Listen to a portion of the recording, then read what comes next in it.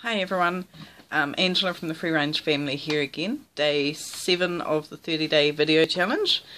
And following on a little bit from yesterday, I said I wanted to talk a little bit more to you about this book, Pig Tits and Parsley Sauce, written by a woman called Lynn Webster.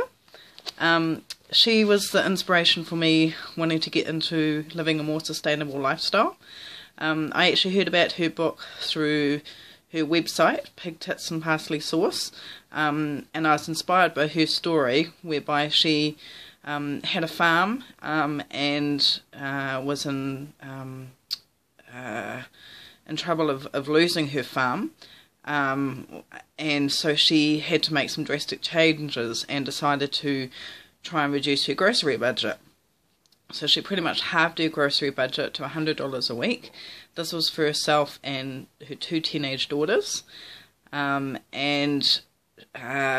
then she started to make some of her own cleaning products and cosmetics, because she realised she found recipes on the internet and realised it was going to work out a whole lot cheaper, especially when a lot of the recipes, the basic ingredients are things like baking soda and white vinegar.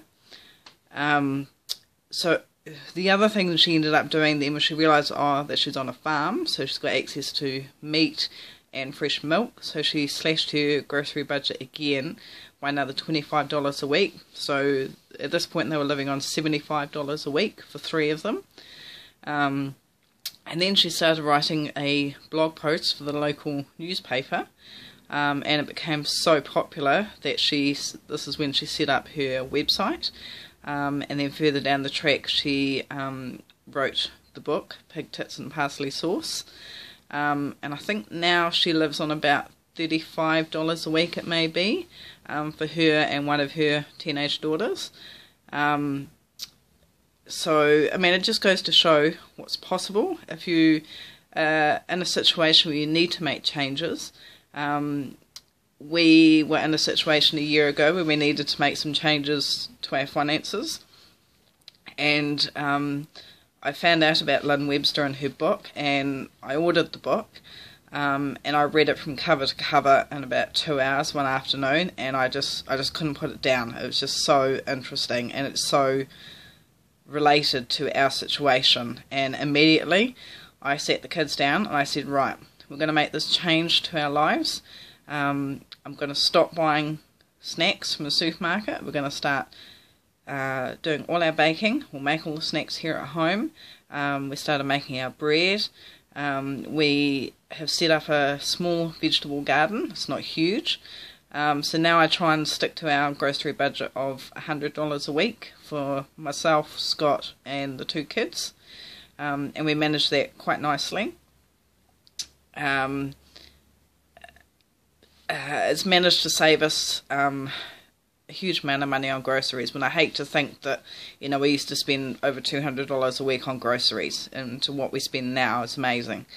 And I also brought out a passion in me for wanting to make my own cleaning products and cosmetics, so much so that now I've bought the franchise, or a franchise, to do classes in Wellington, just so I can show other people how to make their own cosmetics and cleaning products. Because people think, oh, it's too hard, it'll take too long, I don't have time, and I just want to be able to show people how easy and quick it really is to make all these products.